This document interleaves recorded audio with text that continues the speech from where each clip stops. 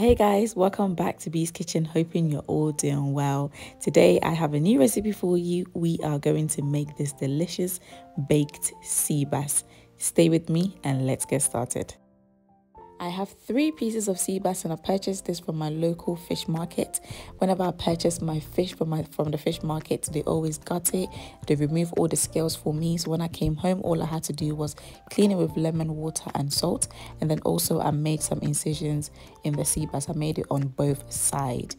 Now what I'm going to do is I'm just going to add all my seasonings, which I'll be using to marinate the fish in a bowl. Feel free to season your fish using your preferred seasonings of choice.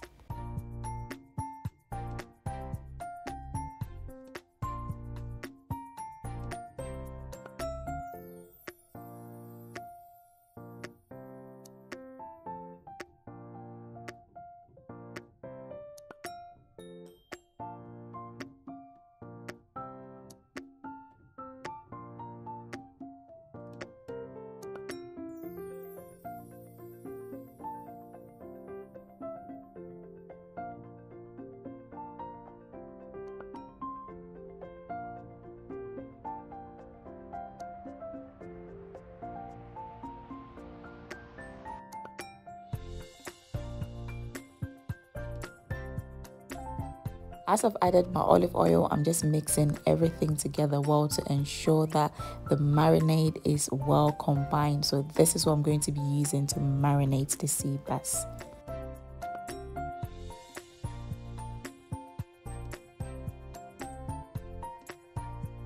I'm going to coat the sea bass in the marinade, ensuring that every part of the sea bass is well coated in the marinade.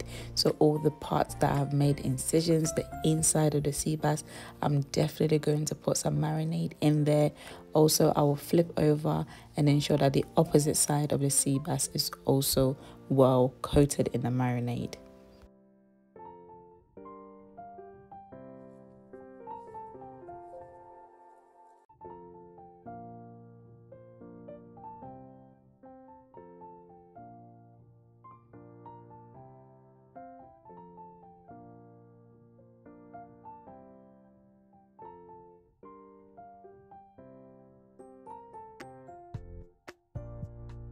Once I finish marinating my sea bass, I'm just going to go ahead and cover with cling film. I will place this in the refrigerator just to allow it to marinate for about 30 minutes. 30 minutes later, I have placed the sea bass in a preheated oven at 200 degrees and I'm just going to bake this for about 15 to 20 minutes. And guys, 15 to 20 minutes later, the sea bass is ready and it smells divine.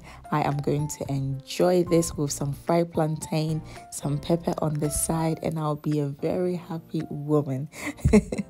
As always, thank you so much for joining. If you have not yet subscribed to this channel, kindly please click on that subscribe button.